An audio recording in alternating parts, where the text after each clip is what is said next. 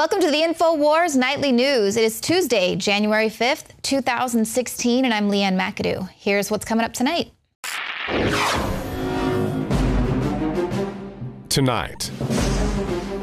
We're also taking steps to make the background check system more efficient. Obama says that more background checks are needed. Meanwhile, the FBI reports that 23 million were conducted in 2015. Then, Senator Harry Reid wants to use slush fund money for his own personal retirement. After that, the latest on the conflict in Oregon. And, do you question the government? You could be diagnosed with oppositional defiant disorder. That's next. And then you can protect your head from the sun so you don't get... See how fast I did that? Folks, I'm an expert. Every day when I leave work, I do this. Let's do a wide shot, guys. People can see the full power. So you might as well drink some BPA water while you're at it. Then you can go ahead and do a detox and start cleaning yourself out. Clean, pure drinking water. You can't survive without it. But where do you get it? Alexa Pure Pro is a brand new, groundbreaking, gravity-fed water filtration system that is like no other. The Alexa Pure Pro transforms water from virtually any fresh source into clean, healthy drinking water, pairing the unprecedented superfiltration power of an all-new gravity block core with a hybrid chromatic shell. It removes up to 99.999% of impurities, including bacteria, viruses, fluoride, disinfectants, volatile organic contaminants, and hormones. Filter capacity up to 5,000 gallons. Stainless steel construction, easy assembly, low maintenance. Replacement filters are simple to install. And now, as part of an exclusive limited time introductory offer, you can save $20 off the retail price and get free shipping. This is a limited time offer, so order your unit today and receive free shipping and $20 off. Go to InfoWarsStore.com or call 888-253-3139.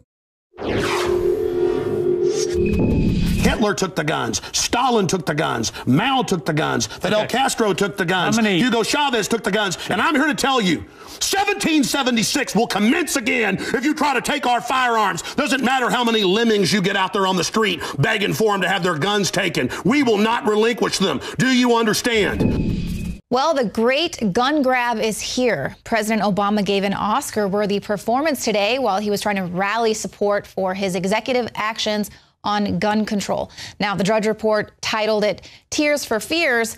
I think it's more like Tears of a Clown. And from high schoolers at Columbine,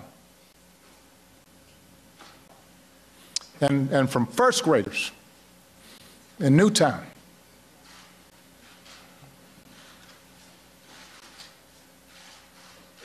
first graders.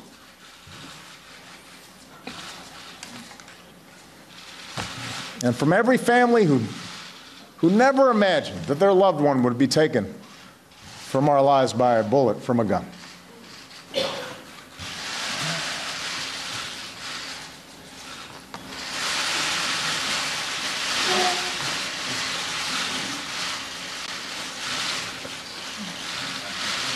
Every time I think about those kids, it gets me mad. And by the way, it happens on the streets of Chicago every day.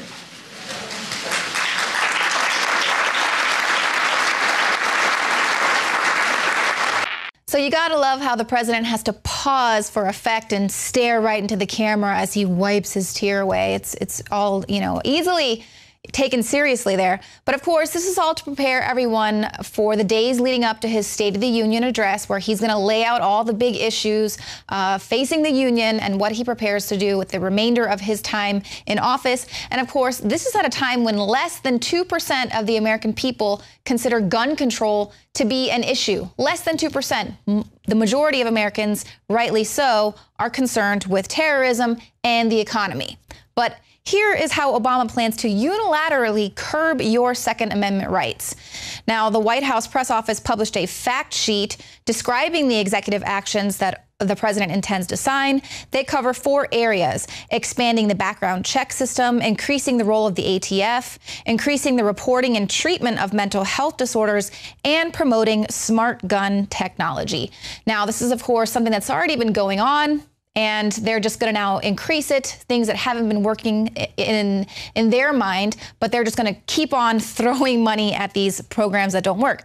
Now, Breitbart points out 5 outrageous facts about Obama's executive gun control. They say, hello, the main policy would not have stopped any recent mass shootings. The last 15 mass killers all passed background checks to acquire firearms. This is something that we point out regularly. But you know what? Facts don't matter. They're going to get their long-awaited national registry.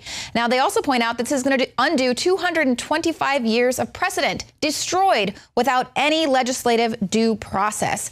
The expansion of background checks is an affront to freedom in general. They say private sellers under the purview of the government, regardless of whether those sellers sell 1 gun a year or 100, they're going to now be affected by this. Americans have been selling guns privately since 1791. Now, with a swipe of his pen, Obama is saying a portion of those sales must be handled federally and conducted via background checks. Also, you can be denied a gun for purely financial reasons, or if you are on Social Security, like if you are needing someone to manage your affairs. Now, if you'll recall, about 7 months ago, I interviewed the oldest living World War II veteran, Richard Overton. He was about to turn 109 years old. He told Josh and I a little story about how, he has someone who manages his affairs for him, but every once in a while he goes out on his patio, cleans his gun, just to let the sketchier elements in the neighborhood know that he's still with it and he is still packing. So, now Mr. Overton, who fought in World War II, he's going to be under this new rule where he can get his gun taken away. Now, Breitbart also says it's going to add more burdens to gun dealers who are already following the law.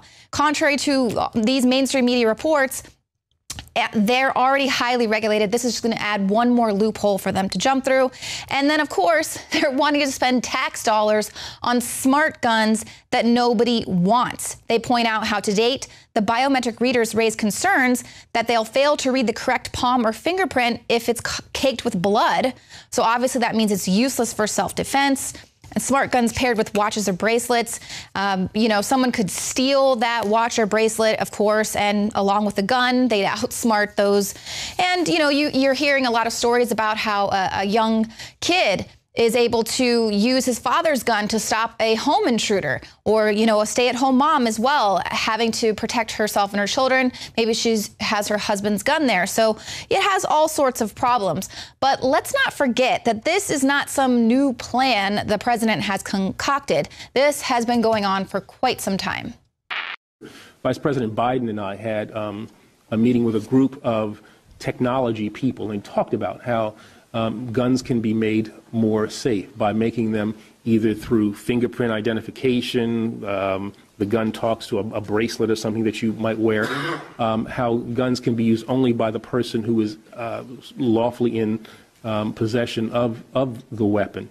So it's those kinds of things that I think we want to try to explore so that we can make sure that people have the ability to enjoy their Second Amendment rights while at the same time decreasing the misuse of weapons that lead to the kinds of things that we see on a daily basis, where people, kids especially, are struck down by sure. No one wants that to occur.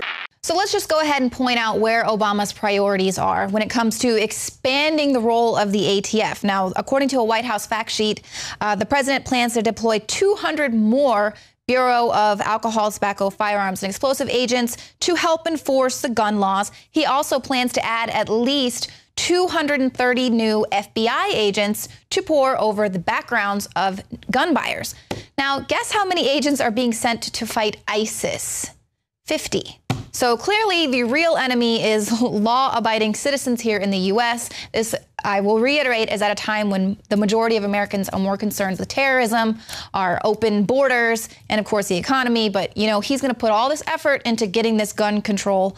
That's going to be his big cap off here as he is finally getting out of office. Now, let's look at this rule allowing doctors to turn over gun patients who they deem are mentally unfit. So, of course, the government can strip them of their rights. Now, this is the argument that people use time and again. And, of course, nobody wants some mentally unstable person having access to a gun. But let's go ahead and take a closer look. Now, this also would mean that Americans critical of the government could have their Second Amendment rights restricted if psychologists diagnose them with oppositional defiant disorder, ODD. We've talked about this last year.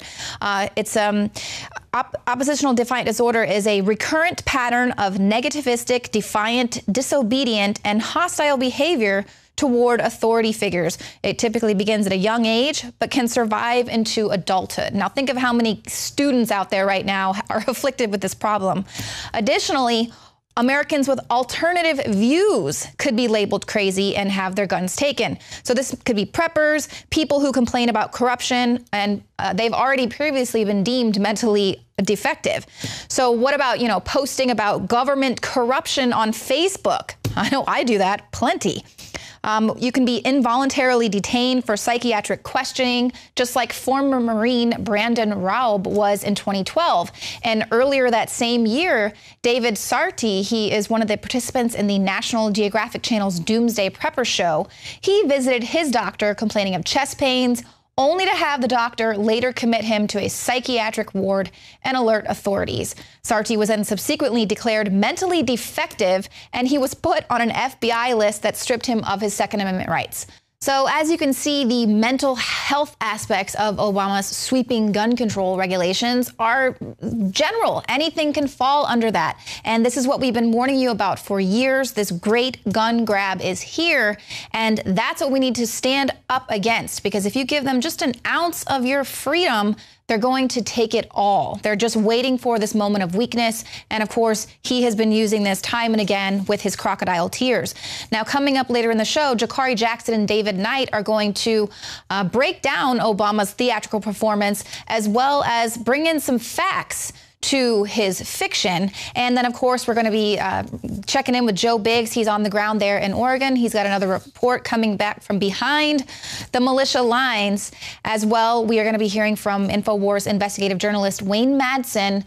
He's going to tell you about the top things that George Soros has his eyes on for 2016.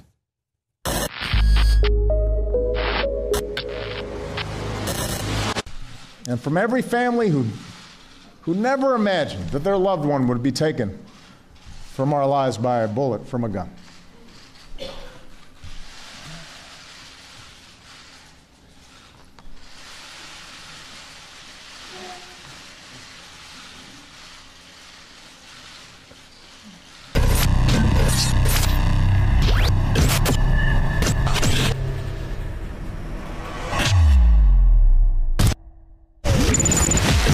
Obama's dictatorial national policy strategy is forming into what can only be described as a global government-coordinated subterfuge of the language of the Constitution and the Bill of Rights. It wasn't the first time I had to talk to the nation in response to a mass shooting, nor would it be the last. Fort Hood, Binghamton, Aurora, Oak Creek, Newtown, the Navy Yard, Santa Barbara, Charleston, San Bernardino. Notice how he mentioned Fort Hood and San Bernardino. Those were actually jihads, not mass shootings by the mentally ill or even proven workplace violence. So it stands to reason, if a small percentage of mass shootings are already jihads, you better believe Americans are going to need to be packing heat. Of course, this is only the beginning of the propaganda on parade. Here's a reminder. A little-known decades-old anti-propaganda law known as the Smith-Mundt Act was silently deep-sixed on July 2nd of 2013. Essentially, unlimited government propaganda can now be unleashed to control the seething grievances of the American people. So what is it that Obama is selling this time? Nothing less than an affront to the absolute law of the land. A huge swath of Social Security beneficiaries will become ineligible to own a firearm to protect themselves, as Obama nonchalantly placed that into the mental health aspects of Obama's